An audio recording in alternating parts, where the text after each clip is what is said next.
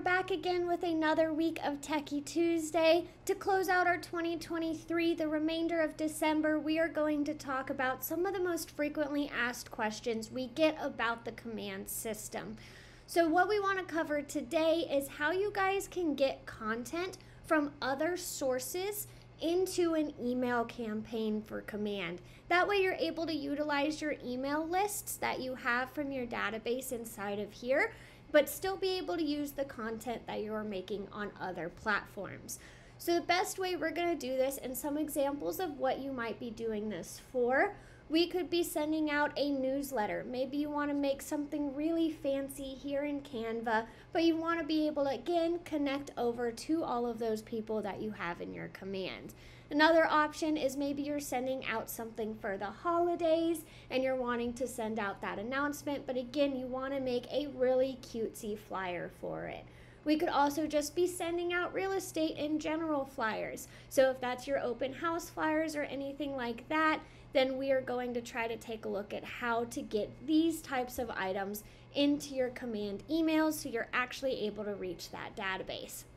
What you're going to do is you're going to finish fully editing the flyer or the post inside of whatever editing platform you have chosen to use. The most common one we see here is Canva, but if you are using Adobe or any other platform for creating flyers, fully finish your flyer, make sure it is ready to go. It has everything that you need on it.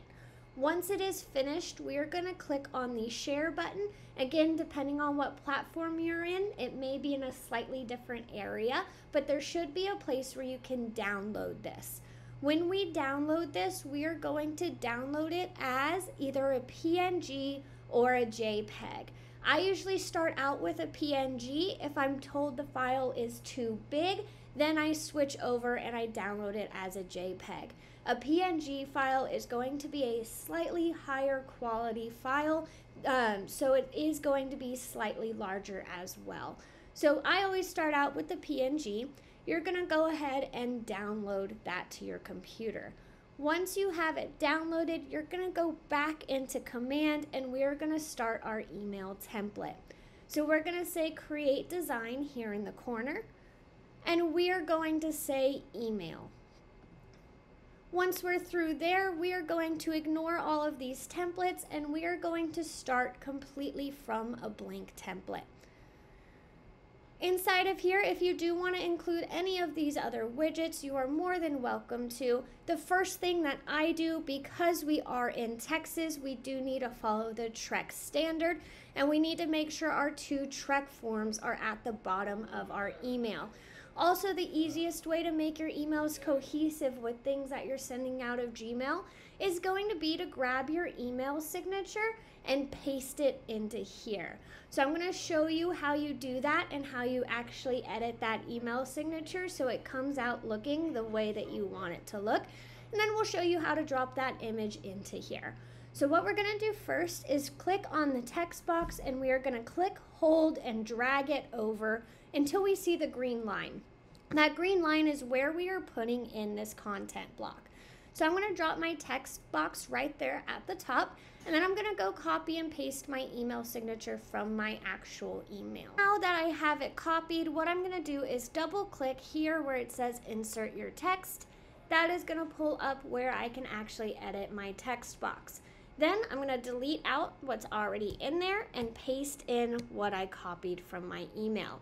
It's not going to keep the formatting 100% correct, which is why I'm going to show you what you can do next in order to fix it up. Now, it should have carried your links over, so if you do have your two TREC links in there, you don't have to make any changes to them. They will already copy over with the links. That's the main thing we're trying to get out of this. We do need to make sure we have those TREC links there. Now we're going to highlight over the entire thing. I personally like to have it centered, so I'm going to center everything there. You can see also that this Facebook bullet here did not keep the link. These little images will not, so you will have to delete any of those out that you have, but any standard text links will go ahead and carry over. Now the next thing I want to do, I don't necessarily need my heritage logo way up here at the top, so I'm going to click on that and drag it where in this signature I want it to show up. Because again, you do have to have the heritage logo somewhere within these emails. So I'm going to drop that here at the bottom, and you're going to see we now have our compliancy here. So we're good to go on that. The next thing I want to change is my name. It's a little small for me. I'd rather it be a little bit more noticeable.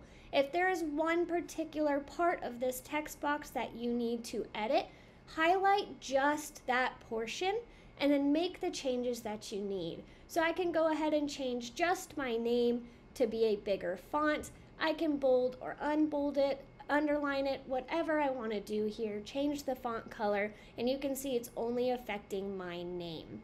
If I did want to make changes to any of these other items, I'm more than welcome to. Once this looks the way that I want it to look, we're going to go ahead and click Done. Now you can see I've got this really nice, pretty email signature right here for me, and it matches the one that I use when I send out from my Gmail account directly. The next step is going to be actually getting that flyer, that image, whatever it is, into this email as well. All we need to do is, just like we dragged and dropped a text box, we're going to drag and drop an image box. Now we're going to want to put this above our email signature so you can see the green line being inserted there. And then if I've already uploaded this somewhere, then I will have it under my images. If you have not, then you'll go to Add Images. Where it says drag and drop your files, you will click right there, and then you will have a list of files. Go ahead and pick the one you need. Here is that PNG that I saved just a moment ago.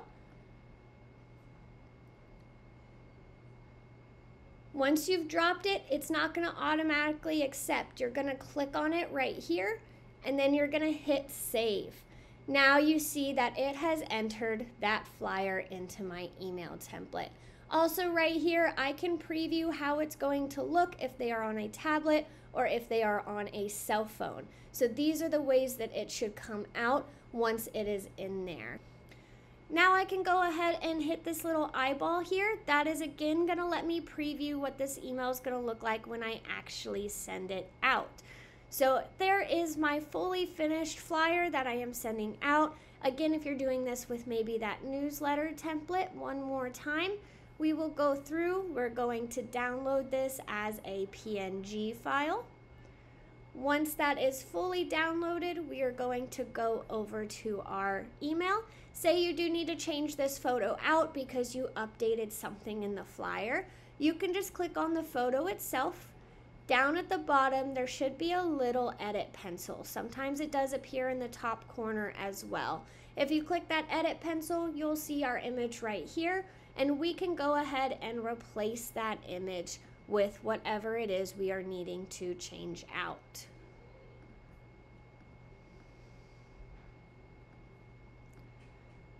And then once you have hit that replace and you've put it in, you can see it has not quite made the change yet. What I'm going to need to do is hit done, and that's going to replace it. So now I've got my really pretty newsletter that I made in Canva, but I'm able to email it out to all of my database within Command.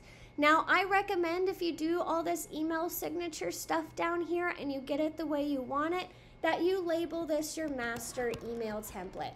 That way you never have to worry about doing the email signature again. All you will have to do each time is switch out the photo that you're using on there. Up here in the top right corner under options, you are also able to send yourself a test email to whatever email address you would like, so you can make sure that it is coming through exactly how you want it to before you're sending it to your clients. Then in this corner, you're going to just close out of it. You'll hit the X and you'll hit Save Changes. If you did want to use this master email template again for something, when you hover over it, you're going to see the 3 dots in the corner, and you're going to say make a copy. That is going to create a copy of the master so that you can always leave the master email template the same, and then you can just edit the copy. That way you always have something to default to. Now this does save chronologically. Typically you can change that, but you can also search. So if this email template does get pushed back in your files, if you search for master email here, you are going to be able to find just your master copies of things, and then you can go from there. Now, the next step is going to be actually sending this off to your database. So if we go to this campaign section here, you are going to see at the top there is an email dashboard. This is where it's going to track what's happened to this email after you have sent it off. You could also insert these emails into a smart plan if you have additional steps besides just the email being sent out. Say you need to send the email and you also want to text them. That would be when you would use a smart plan. If you're just needing to send the email out, then just go ahead and do a one-off email blast. You're going to see here it says I have 4,999 emails. With Command, you do have 5,000 free emails a month. This does reset back every single month to 5,000. They do not roll over, but they do reset. Now, when these pull, they are pulling from anything you send out through campaigns, as well as anything you're sending out through smart plans. So if you are noticing that some of these have been taken away, odds are you're sending out something like the monthly neighborhood nurture. So it is pulling from these emails. Inside of this email dashboard, we can also control our email lists. So if you need to send this out to only certain subsections, or if you need to send it out to everybody, you can create that list, go through and pull all of the contacts that you need to, and that way the list is already ready for you. Once you've done your actual email design and your email list, you are ready to send this email out. You're going to say create campaign. You're going to choose the option for email. You're going to go ahead and name it whatever you are doing with this email. This little piece here is just for you. Nobody else is going to see this. So what we're going to put here, say this is our December newsletter. Under your goal, this is again just for your tracking purposes so you can see how the different styles of emails have performed. In this case, I'm going to say this is just brand awareness. I'm just trying to get my name out there again. Under campaign where it will run, we are going to leave it at command email. If you do have MailChimp, leave a comment. We can discuss the integration with MailChimp, but if not, always just leave this here at command email. Once we say create campaign, it's going to take us into this section. Step 1 is already finished for us. We did that when we started the campaign. Step 2 is going to be what email address is this going to be sending from. If you need to change this, you cannot change it within the campaign. You are going to have to go into your settings and into your marketing profile to make those changes.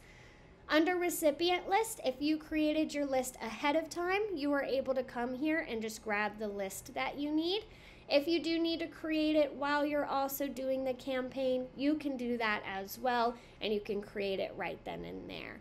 Again, step 4, this is something we can only change from our settings page, but this is going to be the sender name and the email address that if anybody responds to this email, it is going to go back to. So if you hit this edit pencil, it is going to take you over into your settings where you can change that. Under subject, that is the actual subject line of the email that they are going to be seeing. And then under content, this is where we are going to be able to go and pull that email template that we had used for this. If you did need to change the name of the template, you can do so. Now, once it's open, I've already finished all my editing. I do not need to make any changes. So I'm just going to hit this little X and go ahead and click on Save Changes. Now you're going to see my preview again here on the right side. I can triple check that I am sending it to and from the correct place. And once I am ready, I can choose to schedule it out if I want it to go out on a certain time or date, or I can send it out immediately. If I do need to come back to this for any reason, I can also save it as a draft so I have access to coming back to it. Once you have actually sent this email out, you are going to be able to come back to your email dashboard. It is going to tell you the status. So if it's processing, if it's been mailed out, it'll let you know what the status is. And then if you actually click on the title of that campaign, it is going to give you a breakdown of how that specific email campaign performed. If it's got delivered, opened up, if someone unsubscribed from you, it will tell you who that person was. If it didn't send because you were blocked or have a bad email address, it'll also give you that information back. Another place you can see the analytics behind your email campaigns is in our reports tab. From reports, you can go to the email report here at the top, and that is going to give you a breakdown for the entire month for both your campaigns and your smart plans and other miscellaneous things you may be emailing from Command. Then we can see our percentages and how we are performing month to month, so we can track if these campaigns are actually paying off for us. So that's going to be the entire process. But again, if you do have those items inside of somewhere that is not Command and you need to get them into an email campaign, download that item as a photo and put it into your email template as a photo. If you have any other questions or need additional help with this, reach out to us and we will see what we can do to help you out. But until next time, thanks for tuning in.